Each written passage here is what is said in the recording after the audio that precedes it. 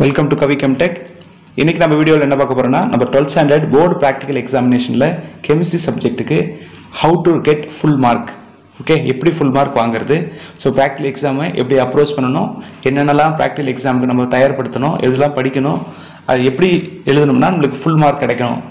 அது பிளஸ் அந்த practicalக்கான content வந்து short notesல கொடுத்துருக்கோம். புக்கில் கொடுத்துருப்பாங்க, நம்ம வால்யூம் 1ஓட புக்லேயே கொடுத்துருக்காங்க. பட் இருந்தாலும் அது வந்து ஜென்ரல் ப்ரொசீஜர் தான் கொடுத்துருப்பாங்க. அதில் வந்து நம்மளுக்கு எப்படி அதில் ஈஸியாக எழுதலாம், ஷார்ட்டாக எப்படி எழுதணும் அப்படிங்கிறத பற்றி தான் இந்த வீடியோவில் நம்ம ஃபுல்லாக பார்க்க போகிறோம். வீடியோவை ஃபுல்லாக ஸ்கிப் பண்ணாமல் பாருங்கள். ஸோ அதுக்கு முன்னாடி நம்ம சேனல்னு யாருன்னா சப்ஸ்கிரைப் பண்ணலைன்னா சப்ஸ்கிரைப் பண்ணுங்கள். மறக்காமல் அந்த பெல் ஐக்கானையும் ப்ரெஸ் பண்ணுங்கள். ஸோ வாங்க நம்ம வீடியோக்குள்ளே போகலாம்.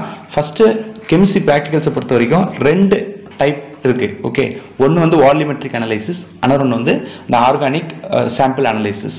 ஸோ ஃபர்ஸ்ட் இந்த வால்யூமெட்ரிக் அனலைசிஸ் பொறுத்த வரைக்கும் நம்மளுக்கு இந்த ரெடியூஸ்டு சிலபஸில் 3 வால்யூமெட்ரிக் அனலைசிஸ் தான் கொடுத்துருக்காங்க.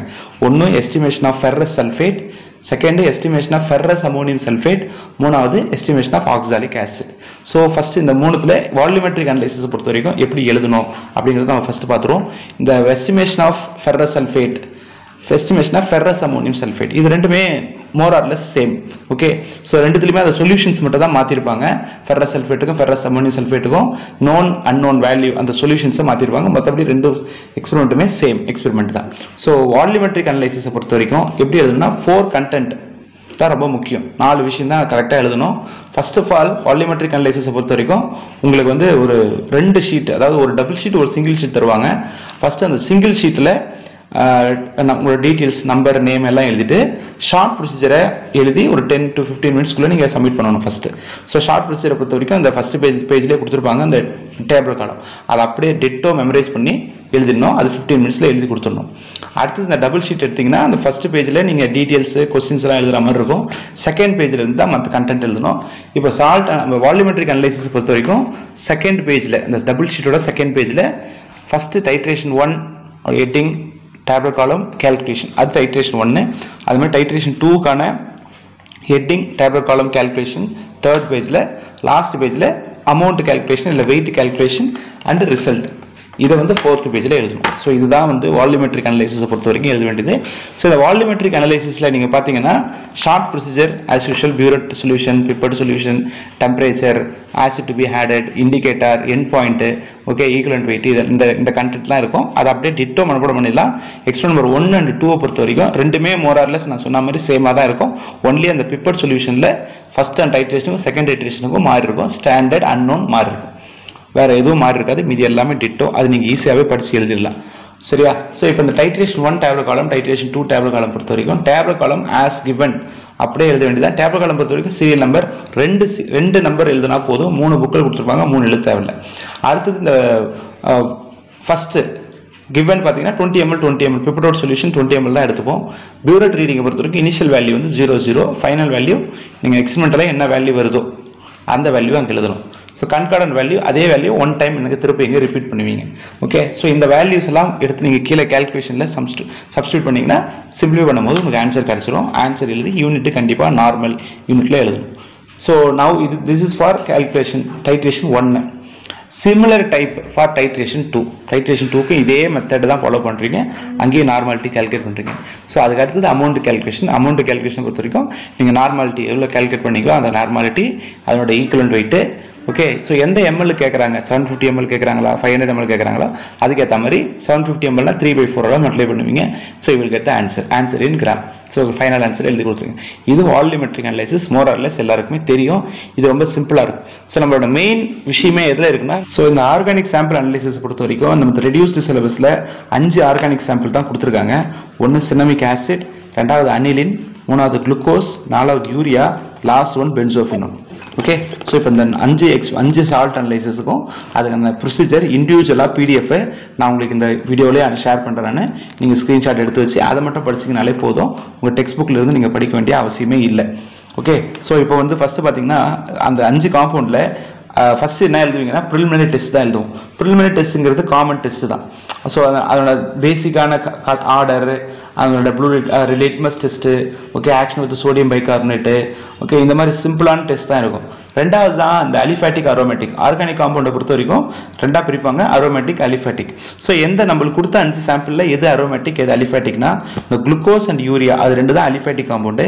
Cinnamic acid aniline பென்சோஃபினோன்லாம் aromatic compound. So அரோமேட்டிக்னா என்ன டெஸ்ட், அலிஃபேட்டிக்னா எப்படி எழுதணும் அது எழுதும்.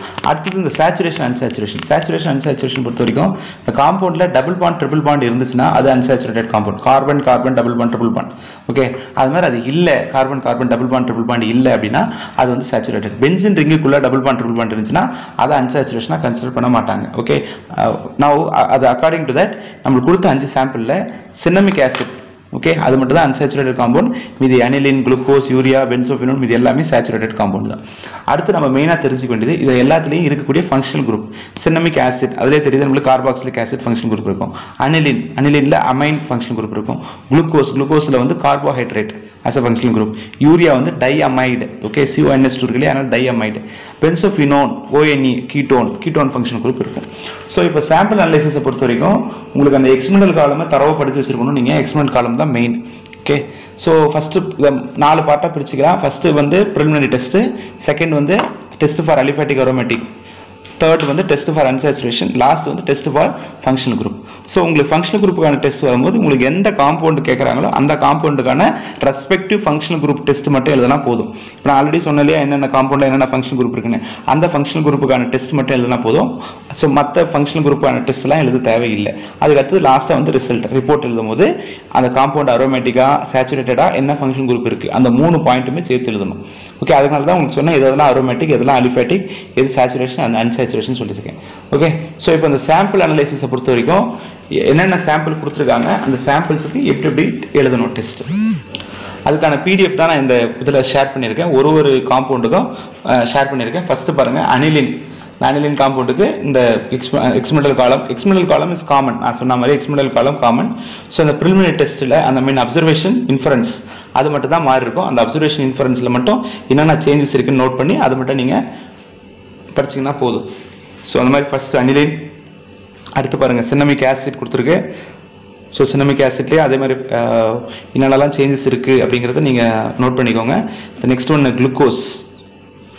Okay, glucose aliphatic saturated carbohydrate function group. அடுத்தது பாருங்கள் urea also aliphatic it is also saturated டைஅமைடு is a function group. The last one is a பென்சோஃபினோன் இது aromatic saturated ketone. So that's all. So நீங்கள் experiment காலம் எழுதும் பொழுது நீங்கள் இப்போ இந்த மாதிரி லென்த்தியாக இருக்குது சார் எப்படி எழுதுறது அப்படின்னா நீங்கள் இந்த ஷார்ட்டாக கூட எழுதலாம். சார் ஃபார் எக்ஸாம்பிள் இப்போ இந்த டெஸ்ட்டு இப்போ புரோமின் வாட்டர் டெஸ்ட் அப்படின்னு எடுத்துக்கிட்டிங்கன்னா what is given பாருங்க, take a small amount of organic sample in a test tube and 2 ml of distilled water to dissolve it. This solution with add few drops of bromine water and shake well அப்படி கொடுத்துருப்பாங்க.